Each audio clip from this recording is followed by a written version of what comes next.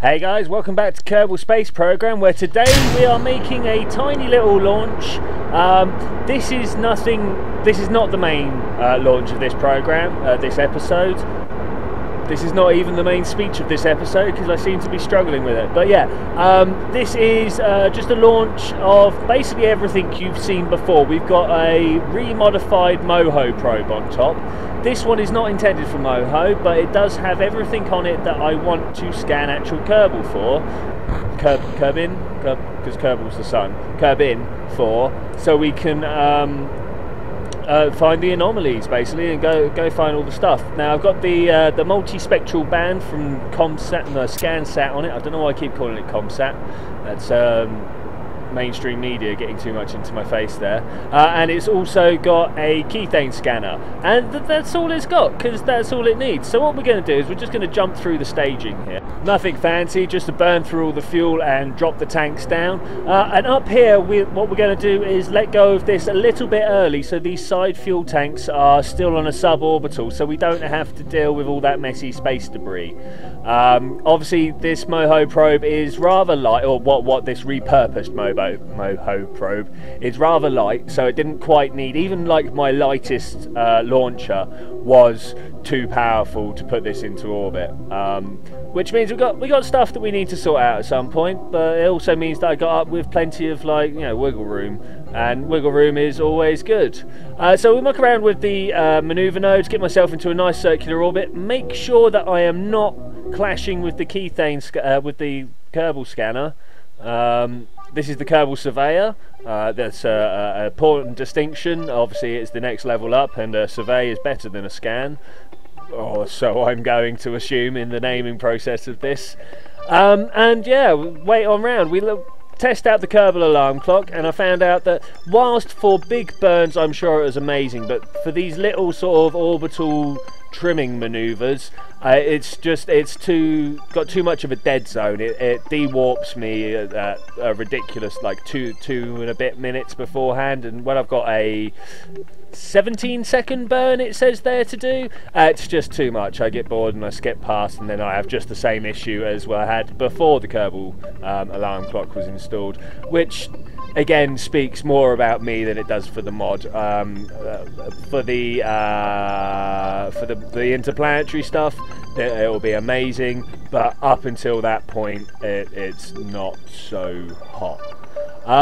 Okay, so as I say, we're just circularizing our burn before we get round to dropping this final stage, and maybe next episode, maybe the episode after, we're going to start dealing with all this space debris. I don't want to just go into the tracking center and go, get rid of it all, because that's not very good, is it? With the Infernal Robotics, I've been working on a deorbiting module, I suppose you call it. There's going to be a little ship that goes around, clamps on, deorbits, drops it, and then gets itself back up into orbit, and then sticks on a space station. Speaking of stations and such, this one is organising itself to have all its scanning working, and then we're going to go for the main launch of this episode. The main launch being something to aid Lenry, which what this entire series is about is getting Lenry off and on his own and completely detached from the Kerbal Space Program, because he's had enough of Jeb, and the Kerbal Space Program loves Jeb. So here it is. This is the module that I am sending up. A bit of a beefier launch stage this time, and it turns out that was a very, very good thing to do. We'll get into why later on, but yeah, this is my skipper tri-stack, I've called it. It is asparagus, but it is three-way asparagus. You know, normally you have the opposites being dropped at the same time. Well, this time it's things on three-way symmetry are being dropped at the same time, and there is a dangerous amount of wobble in those side fuel tanks there. But yeah, we've successfully dropped our solid fuel boosters, and not too long afterwards started accelerating again, which is good. It means that I've hit the balance about right.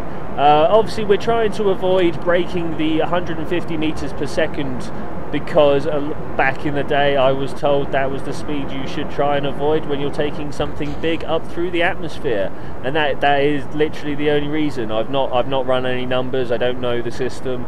It's just on something that, well, in all honesty, Scott Manley told me to do.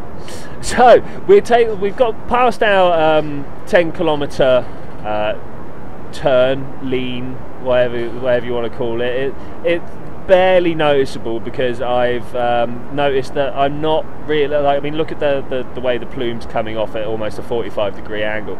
That is very, very low angle. So obviously this ship is a lot heavier than I originally anticipated, and to be honest, it should well be. On that actual module, not only do we have the science lab, which is the main point, we're going to put this science lab in orbit around the moon so Lenry can get up and down and do some science and provide his own technology base, shall we say. But not only that, but he's also got 2 fuel tanks on there, so he can take stuff up from the KTrails deposits on the moon and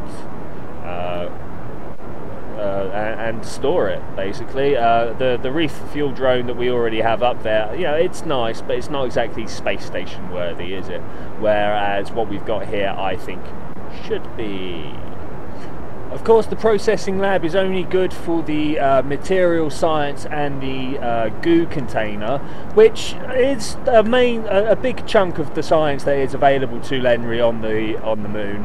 And of course, we are going to have to fly up at least one other member of crew for Lenry to man the lab, and he can man it as well, giving 2 people. But my other concern, issue, thing that I'm thinking about is how to get surface samples that Lenry's going to take from the moon back to Kerbin without just having, I don't know, Jeb flying a shuttle mission, because well we know Jeb will try it, and we don't want him to do that. I also don't really want to have a regular back and forth just to drop off stuff and keep Lenry out there, though from the top of my head that really seems like the only way that we're going to be able to do it is to get a crew to meet up with Lenry, get him to pass his samples across and then send that crew back. Obviously Jeb will be the one doing that and trying to steal all the credit off Lenry, probably, because that's how Jeb works. What a terrible, terrible kerbal he is. Anyway, so we're circularising my orbit now, and for, like, I think the first time ever, this has been a launch where I have had to literally thrust my way from ground to orbit.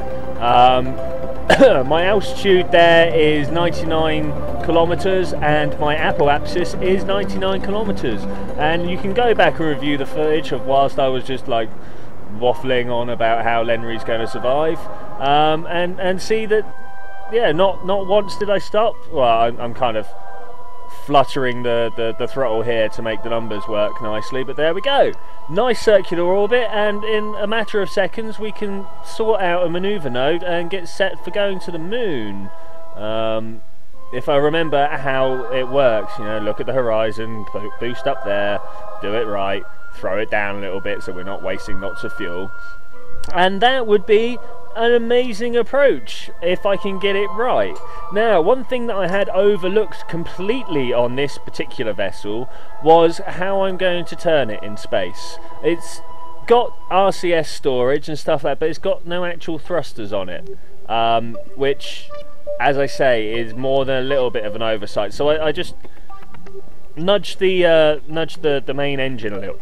Excuse me. Nudged the main engine a little bit, and begin this oh so slow turn towards my maneuver node. Now, you're just going to have to trust me that this took a long time, because I'm going to skip to the end of it because it's going to be really boring else. And just as I get round to position, the Kerbal alarm clock is like, hey, you've got something to do now. And I was like, hey, that's lucky, because I've only just got round here. Now, blank screen.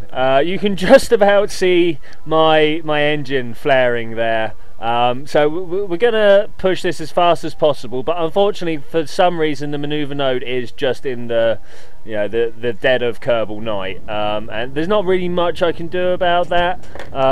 Going to the moon, it's not like you can pick anywhere on the orbit to do that, and unfortunately this is where it just happened to have lined up.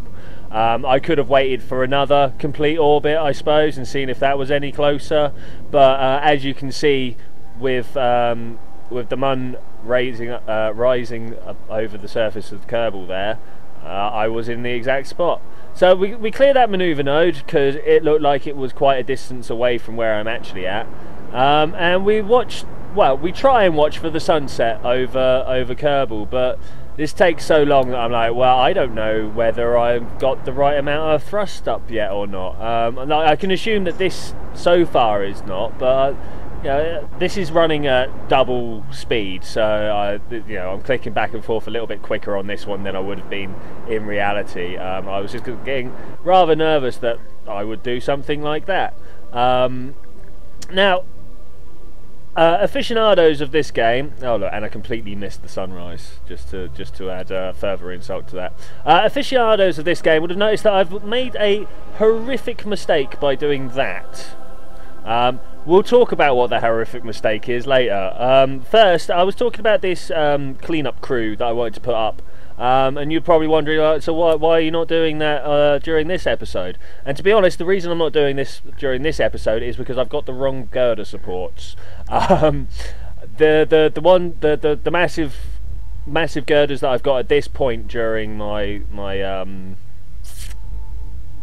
tech tree are not very good for trying to throw around, say, I don't know, a 2.5 meter fuel tank that you've managed to dump because you've run out of fuel and had to dump it there and other things. But we'll talk about that, why you would need those particular parts later. Just for now, know that the only reason that I've done it the way that I've done it is because I need more science, as is the way of Kerbal Space Program Career Mode. Yes, there we go, spit it all out. Right, so I have accelerated time, if you look to the top left, up to 4 times physics warp, so we can start spinning this ship round at something close to a reasonable rate, so I'm not just sat there going, oh, this is taking so long. As it was, I was still sat there thinking that, but yeah, there we go. So we've got my ship lined up with a nice little deorbiting, well, not reorbiting, I never know how to describe this particular maneuver where you're coming in too fast, but you're decelerating down. Obviously there's no such thing as deceleration in space because you don't hold on to something and slow down, you accelerate in the other direction, which it was something that was drilled into me, oh god, it was secondary school, all those many moons ago. Whoa, what was that? That wasn't this end, that was that end. That was on the recording. But okay, so I've got myself facing in the right direction, and I'm just like, right, well, let's bring this down into a circularized orbit and try and get my orbit something approaching where the Kethane Hunter is.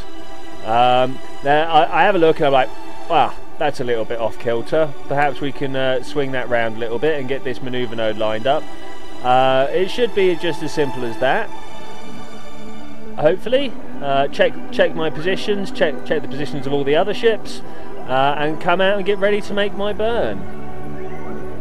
Of course, by getting ready to make my burn, I mean try and swing this hulking great big vessel round.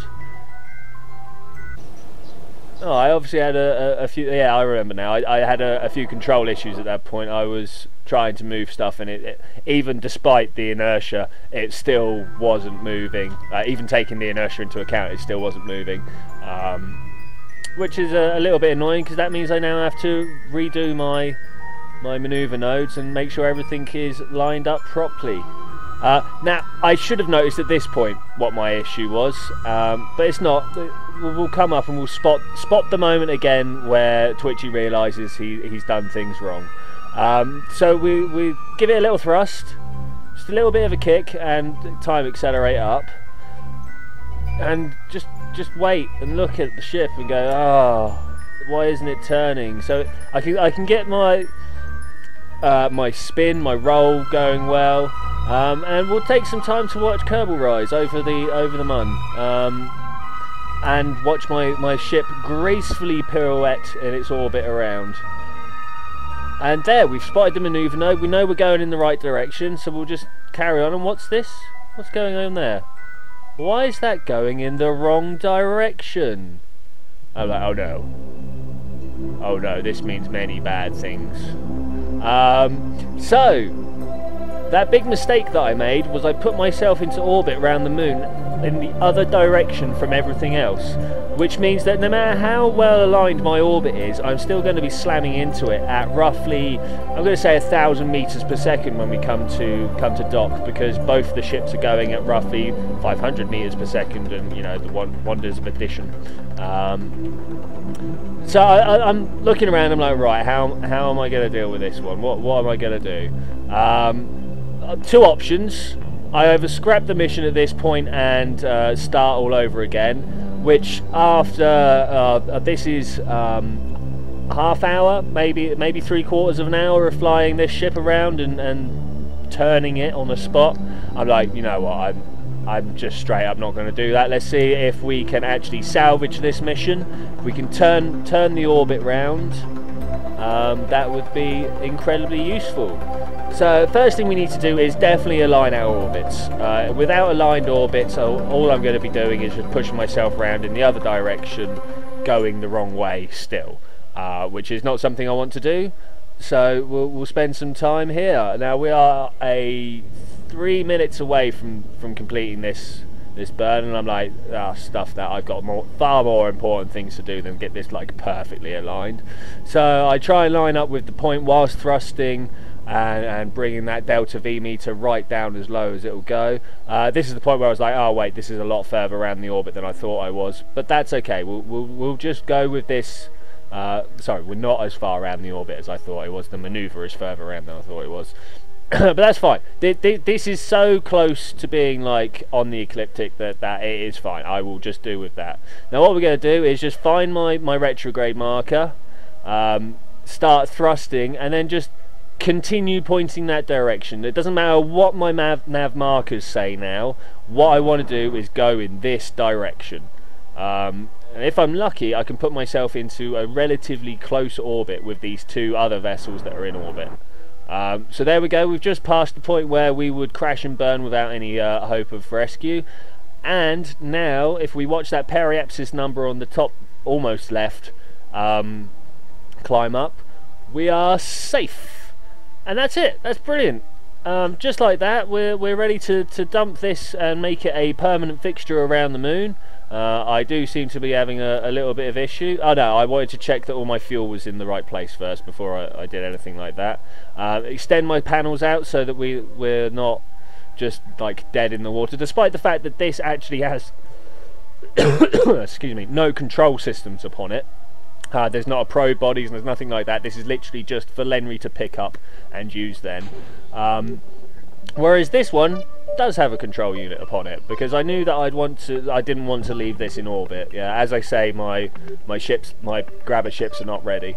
But the problem with that is doing this orbital realignment has meant that I don't have enough fuel to crash this. So we'll take this as far out of orbit with the other ship as we can, which is that far, and I will say thank you very much for joining me for this adventure, guys. Next time we will be hopefully launching the grabber, but if not that, we will be hooking Lenry up with his satellite here and going down and doing some kethane and some science. If I ever learn to speak properly, I may even commentate well. Bye bye.